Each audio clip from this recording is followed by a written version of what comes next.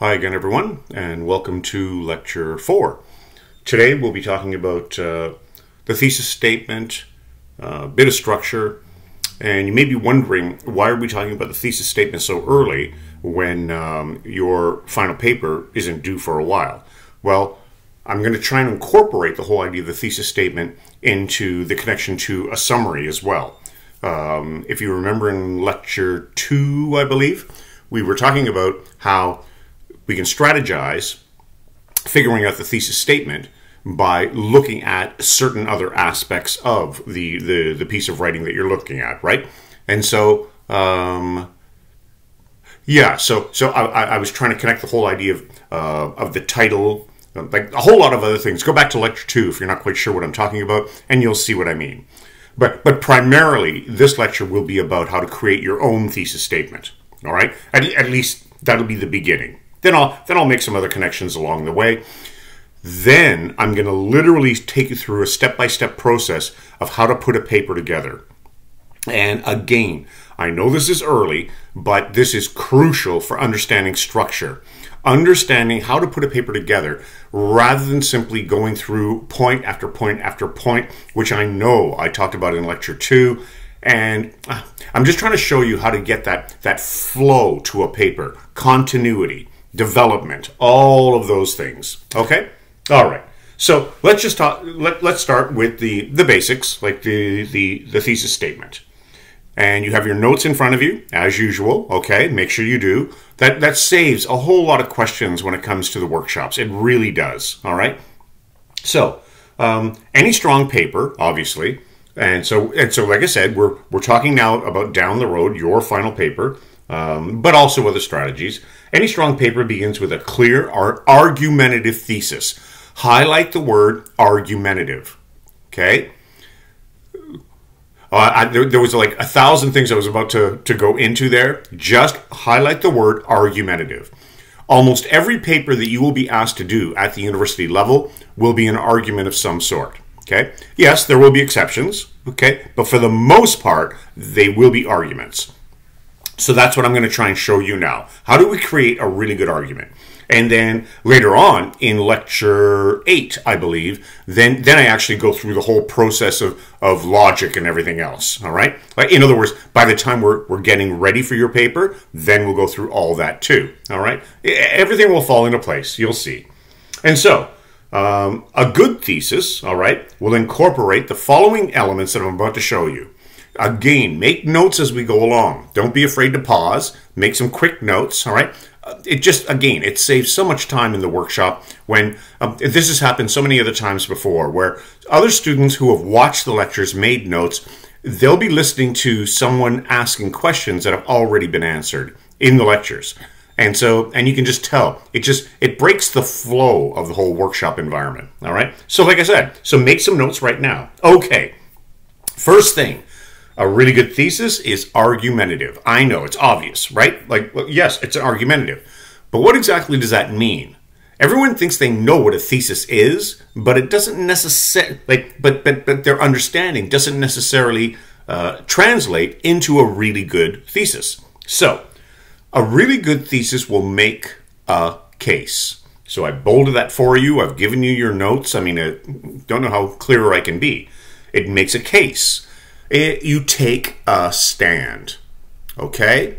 Now, in the course outline, I've given you some topics for your final papers. All right?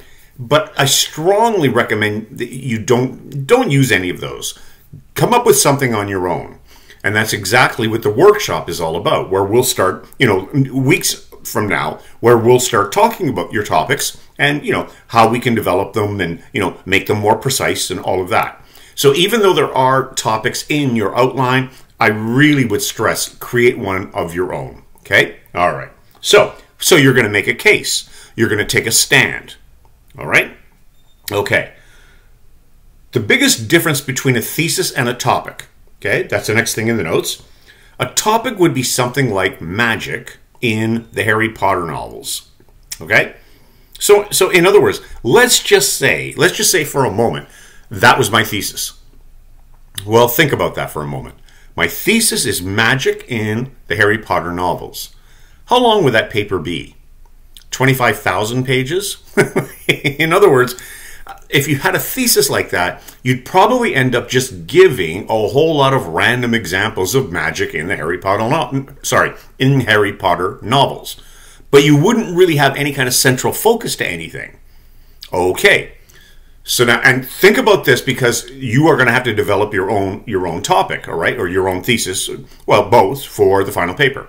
So, okay, so what do we do with that? Well, I'm interested in magic in the Harry Potter novels. Okay, we can start with that.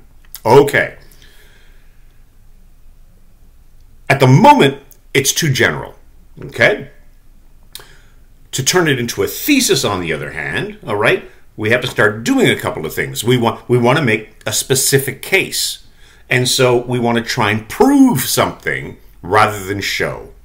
That's the common thing that we will end up talking about in the groups, okay, or in the workshops, whatever you want to call them. The difference between proving something and showing something. You want to prove. You want to take a stand and prove. And so, one way to tell a thesis from a topic, this is not a bad tip, actually, if it doesn't have an active verb, a word like because, okay? Then it's probably still a topic. And don't worry about that for now. Don't email me like, what did you mean by that? We're going to talk about all this stuff in group, okay? I keep calling it group. It used to be called group. Now it's called workshop. Whatever the hell. It doesn't matter, okay? When I see you like together, well, not together, but you know what I mean, then we'll elaborate on all this. That's the whole idea, all right? Okay. And so you're going to start with a topic, but then how do we turn it into a thesis? I'm jumping a bit ahead of myself here, okay? But it's quite simple. Start with your topic and then start asking some questions. What about magic in the Harry Potter novels? Why is it reflected the way that it is? So literally you start asking some questions. And then, as you start exploring possible answers, believe it or not, that's how you start to get into a better thesis, a working thesis. And that's more or less where we're going to end off in the second part of the lecture today, when we start talking about structure, okay? You'll see what I mean. Okay, now, this next word, people for some reason, not too many, but every once in a while, one or two individuals really misconstrue what I'm trying to show in the second aspect here. Your thesis should be controversial. But what do I mean by that? I don't mean, okay, there's the example right there, abortionists should be shot. Okay, well, yeah, that's pretty controversial, but that's not at all what I mean. No. What I mean is, an intelligent person should be able to disagree with your argument. And at first you may think, well, that's a bit daunting. Like, well, no, think about it. If you're going to write an argument and everyone agrees with it, what was the point of writing the argument? Right? I hope you see the logic there, okay? So there's no point in writing an argument in which everyone agrees, okay? Yeah, you're right, yeah, oh, good, yeah. Okay, so an intelligent person should be able to disagree. So I go back to the earlier point, you take a stand. You're going to take a stand on an issue and then work it through. And again, this will all be elaborated in the coming weeks as the course unfolds. You'll see, okay? But I'm just giving you a general idea for now. Maybe for other papers and other courses, right? Maybe you're struggling with the thesis statement. Well then, this is exactly what you want to be thinking about, okay? All right. So if everyone agrees with you, initially, then it's too obvious. And therefore, right, probably not worth writing about. Well, I shouldn't say probably, it's not worth writing about, okay? All right. And so, it has to be something that you can reasonably argue. Like, you're not just showing stuff, you're actually arguing through points. You're making a stand. Okay? And so, a couple of other notes that I have here. It's not enough merely to give an unsupported opinion. So, obviously, that's where research will come in. But let me get to that in just a second, okay? Because I want to make some very clear points about research, right? So, but let's just do one more thing. Actually, we'll do two more things. No big deal. So the thesis should also be analytical, not evaluative. This is all here in your notes. You know, maybe highlight the bolds or whatever. But a university paper, this is, oh man, I come across this every term. So you do not, let me just read the notes, okay? Then I'll elaborate. A university paper isn't the place to praise or blame, okay? So the type of thesis I'm thinking about would be something like Paradise Lost. That's a book-long poem by, sorry, I've got the thing. Anyway, it's a book-long poem by Milton, and I don't even want to get it. Why am I even talking about this? Okay, don't worry about it. All right. But anyway, but the student has written, Paradise Lost is an enduring expression of the human spirit. Now, how in the world would you prove something like that? So that's where I would write in the notes when I'm commenting. This sounds like a book review. Okay. And that doesn't just happen with literary works. It can happen in so many different ways.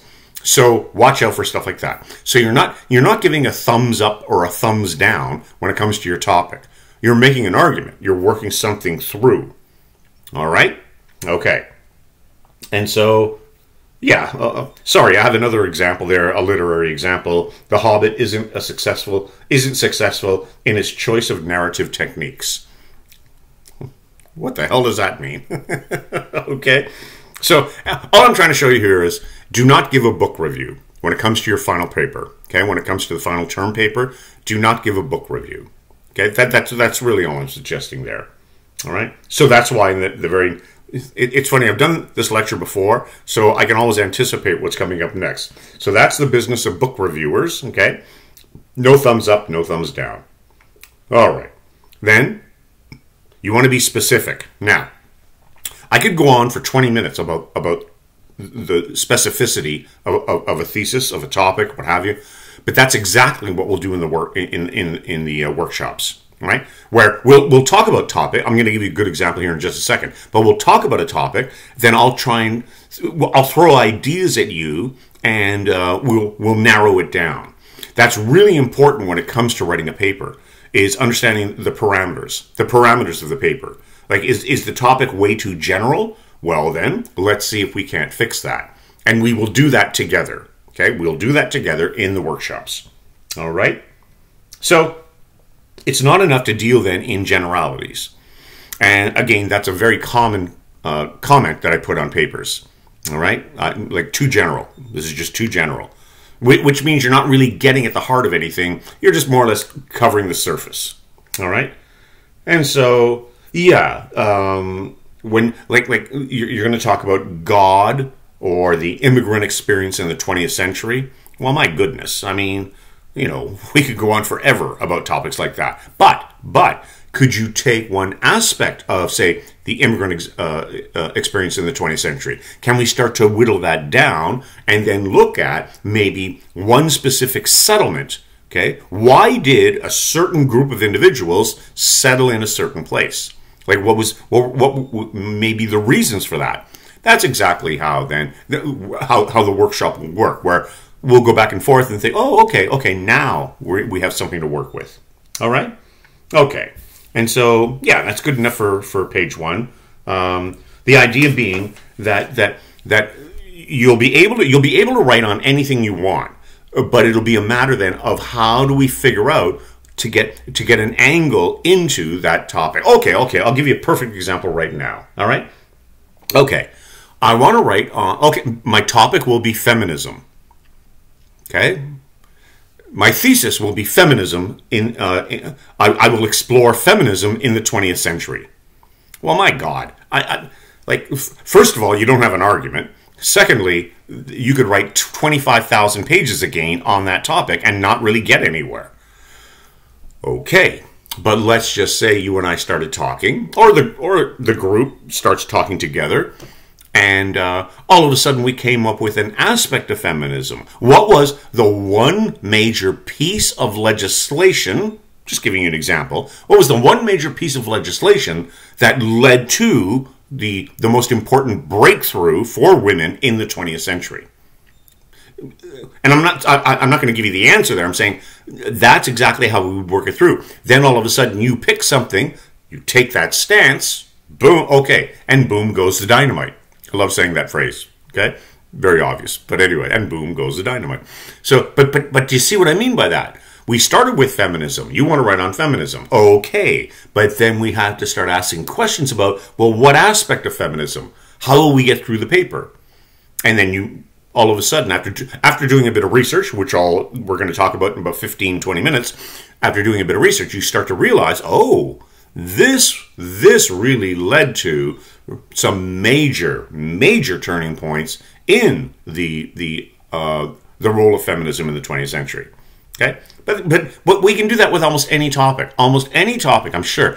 No matter what you come up with in the workshop, I'll be able to help you and say, okay, yeah, what about this? Or maybe think about that, right? I mean, I may not.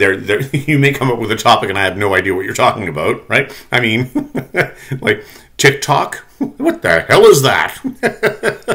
I'm joking. I know what it is, but you follow what I mean, right? Anyway, okay. And so, but again, that's the stuff we'll do in the workshop, right? Like we'll figure it out. But once you start figuring that out, let me backtrack just a second. It's easy to do that when you're dealing with another person like myself who can, you can soundboard, right? Throw stuff off of. But later on, you'll think, well, how am I going to do that on my own? You'll see. Once you start getting into the habit of asking questions, trying to figure out angles, then all of a sudden you will improve in your thesis statements. You will. You'll see. Okay? But again, it's a process, right? Okay. And so then finally, I shouldn't say finally. I think I mentioned that in an earlier lecture because we've only just begun today. That was a Carpenter song. If you know that, you're too old. Anyway, and then finally, when you finally get into your own papers, I used the word finally 3 times in a row there, then you'll get into research. And that's why in the notes it says well supported. Okay? So research is strongly recommended if you want to get high grades at the university. That's not an opinion, okay? Like if you're thinking, well, why do I have to do all this? That's the way academics work. Otherwise, why are you paying like $40,000 a year or whatever you're paying, right? The idea is to start understanding what's going on in your chosen field, all right? And I know some of you haven't figured that out just yet, but eventually you will. And so research, well, it's mandatory in this course, okay? As a matter of fact, even though I'm getting a tiny bit, or I am getting ahead of myself right now, you will have to have 2 sources for your final paper. But again, don't worry, don't email me. We'll get there. All right, that's like lecture 7, I think. Okay, where I'll show you all that kind of stuff. Although there is a virtual library tour already set up for you in the course files. So maybe I should take 1 second to go back to that. So when you go into the course content, you'll see all the lectures and well, obviously if you're watching this now, you know how to find those. But you'll also see those course files just at the top. And the course files, it's simple things like there's a virtual library tour. There are first page samples of an essay for APA and MLA. Can't remember the others. There's a works cited example for MLA, I believe. And there's I think there's 5. Oh, and I should also mention at the very bottom, I don't know if I mentioned this before, maybe I didn't, there's also the quiz component, right? But the quiz component, it for some reason, Brightspace wants us to use that word, quiz. It simply, that's where you'll find the quizzes and your assignments and all that. And so don't worry, you've already been given the information. Like for instance, if you're doing the summary, when we do the summary assignment, it's in there, but you can't see it until I make it visible, okay? And then once I make it visible, the only thing you will see is the article. And in other words, there will be an article all of a sudden appearing. Then you download the article, read it, and start writing your summary. based on all the instructions that were, I believe, provided in lecture 3, I believe. It's either 2 or 3. So in other words, you already have all the instructions you need to do the first assignment. So don't expect that all of a sudden all the instructions are there again. They're not. Okay? So like I don't know how clearer I can be on that. All right? So but I already went through the instructions and everything else. All right? So, but not a bad idea. Download them, print them, whatever. But as I said, you won't see anything in that quiz module until I actually make it visible. If they're all there already. Okay? All right. Okay. So now let's go back to research just for a second. I just want to add a few points to that. When some students hear that research is important and professors want research in their papers, for some reason they automatically think, so therefore my opinion is not important. No. Your opinion drives the entire paper. It just so happens that in academics, we find other voices that may agree with our opinion. So, here's a little, it's a little catchphrase that I like to use, and I think if you follow what I'm trying to show you here, it'll make a great deal of sense. Every argumentative paper is subjective. The whole idea of an argument means you're taking a stand, therefore it's subjective. Okay? It's your opinion. The key to really good writing is to make it sound objective. And I'll come back to that over and over and over again in the course. The key is to make it sound objective. By doing a bit of research, that helps us to make it look like I'm not the only one with this opinion. Others with good standing in academic fields, they also see it the same way. But there's other little subtleties I'm going to show you later on. I'll show you one right now. Okay? Every argument is subjective. The key is to make it sound objective. Get rid of the word I in your papers. Get rid of the word I, the first person pronoun. Okay? Do you want to fight me on that? Go ahead. And I won't even bother fighting back. Yeah, sure, do whatever the hell you want. Do you follow what I'm saying? Don't do it. Because when you keep using the first, and I should tell you, the MLA, the OWL at Purdue and MLA, they now say it is fine to use the first person pronoun. They do. So yeah, I know if you want to look this stuff up. But let me ask you, why would you do that? I know why MLA says you can do that, because now everyone gets a ribbon. Everyone gets a ribbon or a gold star. We're all important. It's this liberal world we've moved into where everything matters, right? and as the great Dostoevsky, the Russian writer, once said, if everything matters, then nothing matters. So my point being, like if we go to a tournament of any sort, doesn't matter what it is, okay, then everyone gets a reward of some sort. Okay, and so my point is, if you, I've got examples here. It's amazing. I think about this when it comes to writing. Let's just say, all right, you keep saying the word I. Guess what words are going to follow the word I? I think, I feel, I believe.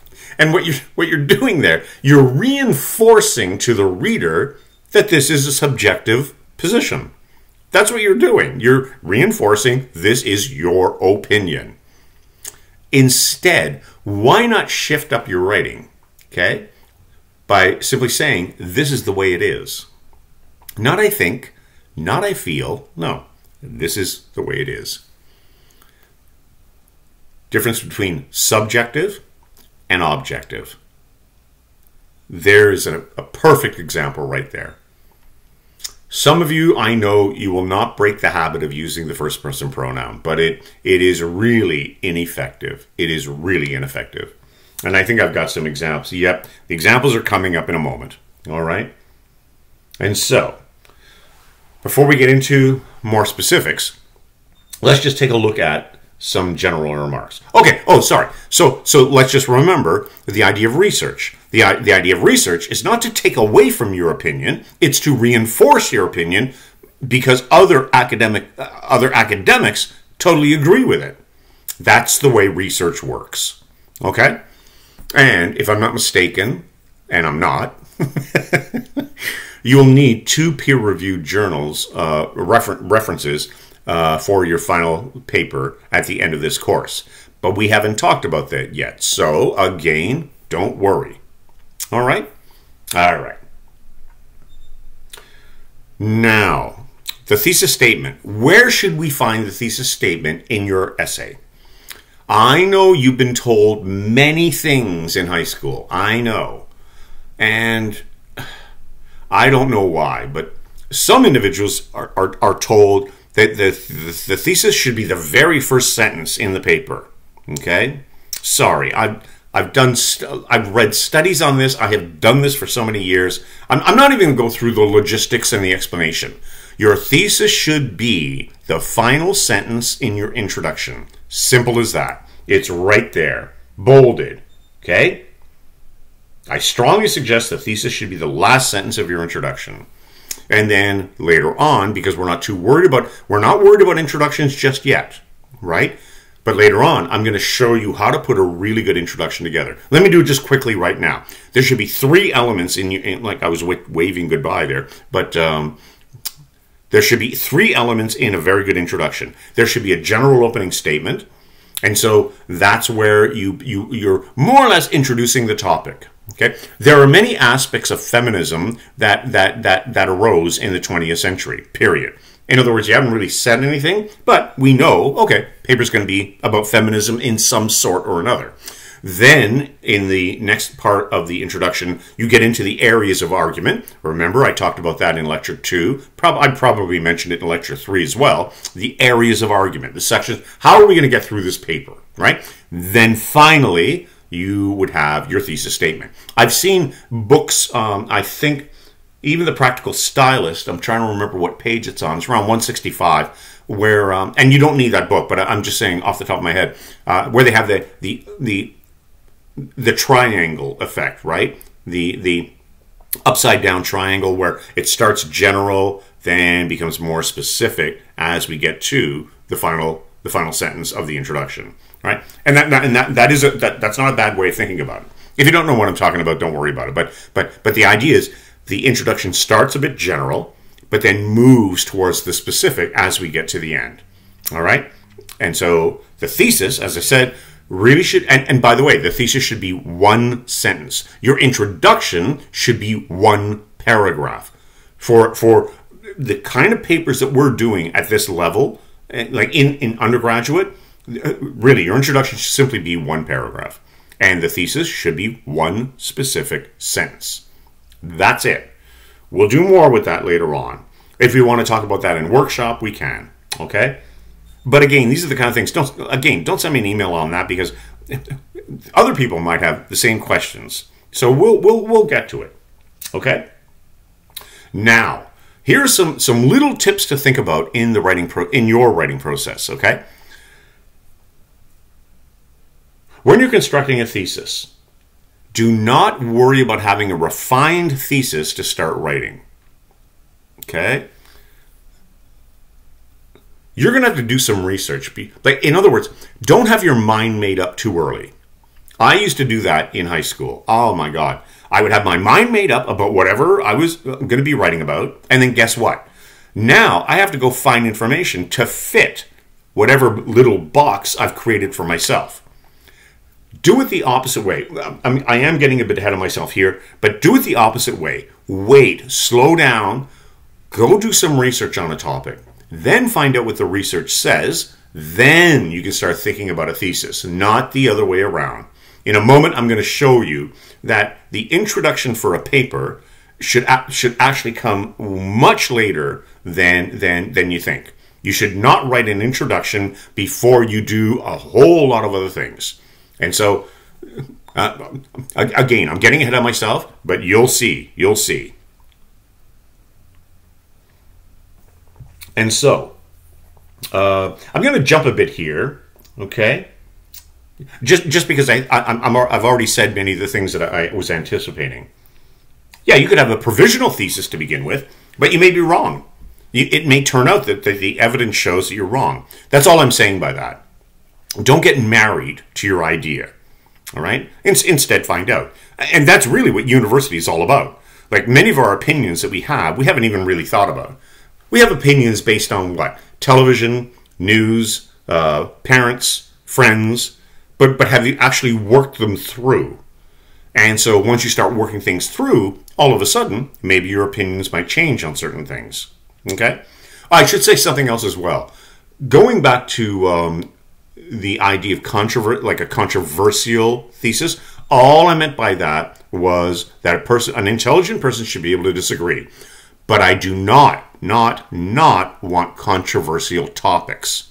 Do not choose abortion. Don't do that. Okay? Or I don't want to come up with any others right now, but don't choose something like that. You only have 4 to 5 pages at the end of the course for your final term paper.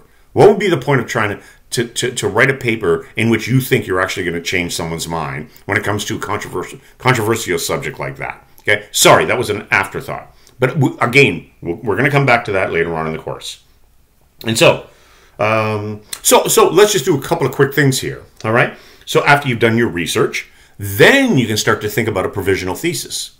Okay, but you haven't sharpened it just yet because there's so much more things we're going to do. Often, you will find this is really interesting. Again, because I've done this for so long. Often, you will find a working aspect of a thesis in your final draft in your conclusion. That happens quite often.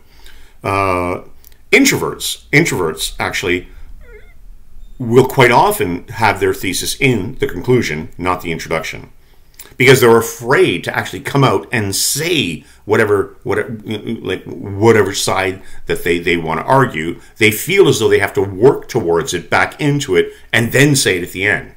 If you happen to be that type of writer, that's fine. Your choice. Anyway, but then what you want to do after you've written a draft, then when you see, okay, that was the stance I just took, all right, then cut and paste. Now is the time to take it out of the conclusion and put it in the introduction. All right? And again, we'll chat about stuff like that in the workshop, right?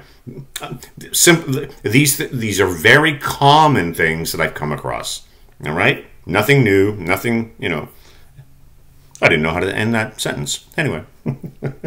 All right. And okay, so I'm just going to read that again. You will often find, okay, a version of your final thesis in the last paragraph of a first draft. No problem. As a matter of fact, that's probably better. Like rather than making an introduction at the beginning, no, let the information do what it's doing, then come to your conclusion, and then take the thesis aspect and now put it exactly where it should be. Last sentence of the introduction. Right? Perfect. Okay, so that's why, and this is one of my favorite phrases in writing, that is why I have there a strong final thesis. Okay, a strong final thesis should emerge from, not precede, your analyses. You do the analysis, right, or the analyses, in other words, different research, what have you, and then all of a sudden, now I can create a really strong thesis based on what I've found, right? And so, again, that'll be for your final paper, but it may help for doing summaries, okay? When you're trying to figure out the thesis, well, maybe you had a bit of trouble at first, but then maybe the writer comes back to it at the end. And then you can take that, like strategies, right? Strategies. Okay? So, and it would be exactly like your own paper. Like once you have that structure in place, then all of a sudden you would have your intro, but you'd probably come back to it at the end in your conclusion. And any really good writer will do that. So think about that for your summaries and your midterm as well. All right? Okay. So now, really straightforward. I mean incredibly straightforward what I'm about to do now. I want to show you a weak phrase when it comes to a thesis. And these are so common. I see these all the time. In this paper, I will show. Or, this paper will show. Don't do that. It immediately tells me you don't have an argument. Seriously. I know some of the things that I'm saying are so general, so out. Like, how can you say that? So, well, I've done this so many times, as I said. The minute I see a phrase like that, I will show. Well, guess what? What did you just tell me? You told me you're going to show me. You're not going to argue. So don't use a phrase like that for an intro. Okay? Or this paper will show. No. Also, maybe watch out for a few stylistic things. For instance, this paper will prove, or I will prove. Okay, it's a bit better, but it's still a bit too obvious. So that's purely a stylistic thing there, where I don't even need to say anything more than that. Phrases like that, they're simply too obvious. Okay? Instead, do it. Right? Yeah, instead, write whatever you were about to say. Oh, yeah. So if you're in the habit of writing things like this paper will prove, I'll bet whatever clause comes next, remember that from lecture 3, okay? Whatever clause comes next, I'll bet that's all you need to say. The words that follow that will probably be exactly what you intend to prove. Okay? So when it comes to your thesis statements, or if you're looking at a summary, like if you're looking at an article and trying to summarize, right?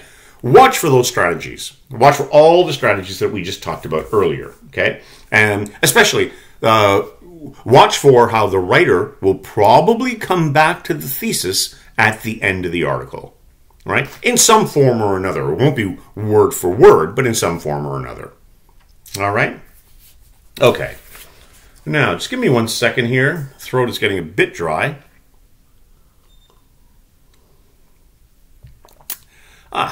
Today it's iced tea, okay, not hot tea. Okay. So now we're going to talk about organization. And I'm not going to take too long on this, maybe 15 minutes, maybe. But I do want you to start thinking about putting writing pieces together, all right? And so, let me go back about 6 minutes ago. When I was in high school, I would start with, I'd be given a topic. That's usually how it works in high school, right? You're given a topic. And then immediately I would come up with an answer. I would have my answer already in place, which means I've already kind of created my thesis. And so, therefore, I would write an introduction. Well, that's the worst way you can actually go through the writing process. The absolute worst way. And I learned the hard way, okay? I mean, because as I said before, if you do that, now you have put yourself into a box, and now you have to fit information into the box, whether it fits or not. You don't want to do that, okay? So now, let me just go through almost word for word. Okay, I'm going to bore the hell out of you for the last bit of the lecture, but literally I want to show you how we put something together, a piece of writing together. We would begin, so these are 15 steps to organization. There's 1 or 2 steps where you can eliminate. I'll even tell you when we get them, but I do want you to think about the idea of not starting too quickly. I once published an article entitled, "Why is English Taught Backwards?" where we're given something to write, but we're not actually shown, we're not given the tools on how to write. So, you're given, an independent study on Hamlet, or whatever, all right? But you're not actually shown how to put it all together. So that's not very helpful in my opinion. That's what we're doing right now. So let's look at organization. How do we organize our thoughts? This will come in handy for your summaries, for your midterm, and for your final paper, and your outline. Like structure. I think I mentioned that before, right? Okay. So we would begin by selecting a topic. Sometimes the topic is given to you, but I would prefer you choose your own, as I've already mentioned. Okay? Now, after you have your topic, that's where you then start to ask some questions, right? And believe it or not, by asking those questions, that's kind of like the provisional formulation of a thesis. But you haven't created a thesis just yet. But you're starting to think about, I like to use the word an angle. When you start asking questions about a topic, feminism, what about it? Is there something in particular that we can argue? Okay? One aspect or whatever. So you start asking questions. Once you have those questions, just germinating in your head, okay, we now start to do a bit of research. But we haven't made up our mind yet about anything. That's so important, okay? As I said, many of us have strong opinions on things that we've never actually even researched. like we have these opinions about things, but, well, do you have any evidence to back that up? No. Or as Consuela on Family Guy would say, no, Mr. Superman, no home, no. Anyway, all right. So then, giggity. So then you would start to gather information. Okay? Research. You start to do a bit of research. You've got your topic, the area. You've asked some questions, but you haven't made up your mind on anything just yet. I can tell when I'm reading a paper that the student has already made up their mind, regardless of where the research took them, right? And they're not backing down from that opinion. So anyway, you start to gather some research, all right? I included one word here just because I remember learning this in like grade 9, brainstorming. Does anyone use that phrase anymore? Brainstorming. But anyway, research is really what I'm talking about, okay? All right. So then you start to get your, you'll all do it differently. Some of you will start to handwrite notes. Some of you will have a file for certain elements of different papers, whatever. However you do it, you start to gather information, start to write stuff down. Now, at this point, you might start to think about a general thesis, okay? But you don't have a clear thesis just yet. But you're starting to move towards knowing, okay, what side am I taking in this, in this area? Okay? All right. Then you might have come across some really interesting points, but they don't really fit with everything else that you found. Okay, eliminate those. And when I say eliminate, maybe save them in a file for later on. Because you see, at university, once you start becoming more specific in your field, right? Once you start becoming really specific in your discipline, you'll be writing on similar topics over and over again. Well, you may have found some really good quotes that didn't quite fit with what you were doing at the time, like that, but maybe you can come back to them later on. Because maybe they belong to a different aspect of a certain topic, okay? And so, hang on to them. You never know, right? Then, this is it right here. Take a look at number 6. You've got all this information in front of you. Well, okay, what am I going to do with all this? You start to group your ideas in relation to commonalities. What the hell do I mean by that? Do you remember I used a phrase, I believe it was in Lecture 2, umbrella terms, sections, areas, whatever. You start to see if you can break down the material into, workable modules. So for instance, let's just say, I'm doing this off the top of my head, let's just say you're talking about the environment. Okay, And so you do some research. Well, obviously, there's going to be so much information out there on climate change or whatever you want to do. How do I make sense out of all this material? Well, okay, maybe I could look at climate change from a governmental point of view. Like maybe my research, I noticed that there's certain points in there that deal with government positions. Then I also noticed that there's economic positions. Okay? And then I noticed that there are, and it doesn't matter. So notice governmental, economic. I'm trying to find key words that can break down all this information that I found. I want to start making it manageable. That's what I mean in number 6 by grouping your ideas into commonalities. The key here is you have to force the commonalities. You have to choose which one would fit with whatever word, and you're not going to include that word necessarily in the paper, like as a heading or what have you. But you want to start making sense out of the material. You want to make it manageable, okay?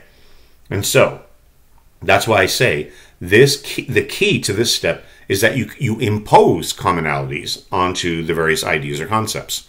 You pick and choose which ones seem to go together. And if I had the magic solution, okay, of how to do that for every paper, I'd be rich. Okay? as the bare naked ladies would say, I'd be rich. Anyway, but not a real green dress. That's cruel. Okay? Anyway, then once you've done that, okay, once you've kind of broken your ideas down, then obviously you take each group, each section, each area, then you start to make sense out of that. So notice what we're doing here. The word I like to use is we're scaffolding ideas. We're literally building the paper. We're doing a whole lot of preliminary work first. We're not writing, okay? All we're doing is just kind of putting stuff together. We will get to the writing stage, but by doing all of this preliminary stuff, the writing stage becomes much easier, all right? So, as I said, in number 7, we position the ideas within the group. So, number 8, eliminate stuff that doesn't seem to fit. That's a hard thing for writers to do because you've done all this research. But let's just say there's this one perfect quote. Oh man, it worked. But it doesn't go with anything else. Don't include it. Because if you leave it out, the reader will never know that the quote was there or it was even a thought in your head. But if you include it, the reader will know immediately that didn't fit with anything else. That didn't make sense with everything else you were talking about. So watch out for that too, okay? That was number 8. 9, then you position your groups. And this is hard because in the notes, and I do not like the way I've written this, okay? I do not like it, Sam, I am. You have to position your groups into a logical order. Okay, I don't like the word logical, but I don't know what other word I can think of because you do have to, quote unquote, impose a sense of logic onto the paper. Can I talk about these ideas here before I talk about the next ideas, or should I be talking about these ideas first and then put those, like that's a difficult thing. But when we get to, I can't even remember now what lecture or what week, but when you hand in your outline, okay, which we'll be doing down the road, that's exactly where I'll be able to see, okay, maybe this section should work up here. As a matter of fact, when we get to the outline, I may even say, do you realize that your section number 2 of your outline, again, don't worry, we haven't gotten there yet, but when we do an outline, I may say, section 2 could be your entire paper. And that happens all the time. It makes perfect sense because what we have, if we're doing this all correctly, we have a paper with areas, but the areas can be broken into sub-areas, right? Sections, subsections. Well, if I have that, there's no reason why I couldn't have one section wherever it is, break that down into subsections, that becomes my paper. Why not? Right? And again, and we'll get to all of that, right? We'll get to all of that. And so, as I said, you'll have to impose a logical way of presenting the material in the overall body of the essay. But we'll work on that together, okay? But as I said, once you get better at the writing process, you'll start to see the patterns emerge for yourself, where you'll realize, yeah, I can't make those claims without actually setting up something else first, right? So that's how logic works. When I say I don't like the word logic, I mean if someone, it goes back to the phrase I used before about common sense, right? Although I said comma sense. Comma. No, anyway, I won't do that again. All right, anyway, I think you get the idea. So, basically, now we're at step 10. Believe it or not, that's where we actually start writing. Where we actually start full sentences. Because before, we were simply building a structure.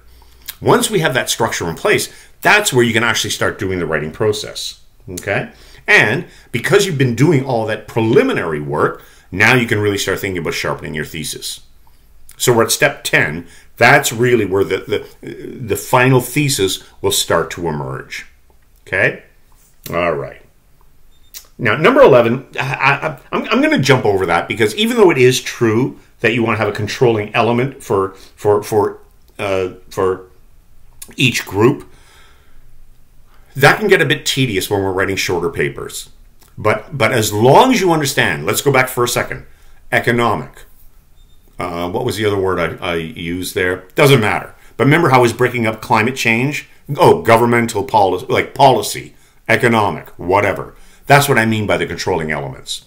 But you don't necessarily need like the topic sentence exactly the same way every time. Like we want to move away from writing like that. But you certainly want, as I said, each time you move into a different section, you want to make sure you have the controlling element. And so when we do our outlines, when we finally get there, then you'll see that. But let's just do something quickly now. When we looked at don't blame the eater, for instance, well, were there controlling elements there? Reading, media, writing. Okay? I think I've got those in the right order, maybe not. But you see what I'm saying there. Those are the controlling elements that give structure to the paper. Okay? All right. And then, number 12. Believe it or not, now you can write your introduction. You couldn't write your introduction before because you didn't really have the whole scenario of where you were going. Now we can write a general opening statement. Then we can actually show the reader the areas we'll be working through because now we know them because we worked through them. Okay? And then we can have our thesis. So the introduction is one of the last things you write. Okay? I'm being literal here. It's one of the last things you write. Because if you do too early, you're just going to get frustrated. Okay? And so that's why I have, and it's one of my, again, there's a couple of favorite phrases I have in this when it comes to structure. You should never create an introduction, okay, too early. Instead, it should create itself more or less based on all the work you've completed. Okay? I'm telling you, it works. It makes the writing process so much easier. Do the work ahead of time. Everything else falls into place. The only thing you have to come up with like off the top of your head is the general opening statement. And that's the easiest statement in the entire paper. All right? Finally then, maybe start another draft. And you can probably write your conclusion at this point as well. You've done everything else, right? So probably you can write a conclusion. Then, if time permits, this is so important, leave your assignment alone. Leave it alone. Go away. Go to a movie. Go do something else. Okay? Go to a movie. Download a movie, I guess I should say. But when you're trying to edit, if you edit too soon, you won't catch many of the mistakes that you've made. If you've made any at all. Sorry about that. Take some time, leave it alone, then go back to it. Because then you can start to check for logic, continuity, small things. You wouldn't believe how often, like a course outline, when I'm doing a course outline, it's amazing. For this course, I actually had to delete the course outline about 10 minutes before I actually allowed you guys to see it. I found 2 mistakes. Tiny, tiny little things. There's always little things you can catch. But if you're looking at it constantly, then it's hard. As a matter of fact, I'm at number 14 now. It's always a good idea to give it to someone else. Someone else will catch your mistakes way, way more than you will. Only because it's fresh to them. A new set of ideas. You've heard that phrase before, I'm sure, right? Okay. And so, finally then, we are now at step 15. Okay, write your final draft and you're done. You've done so much work ahead of time. Like, you've been building, scaffolding is the word I like to use. And then now, yeah, you're ready to go. And so now you can start writing, connecting, what have you. And so, a couple of last points then on that. If I'm using the word group, in structure, I'm saying it's the same thing as sections, right? Same idea. And so, if you start to learn exactly how to do these things, how to put them together, you could write a book. Because think about something here that we have. Think of the structure of a textbook.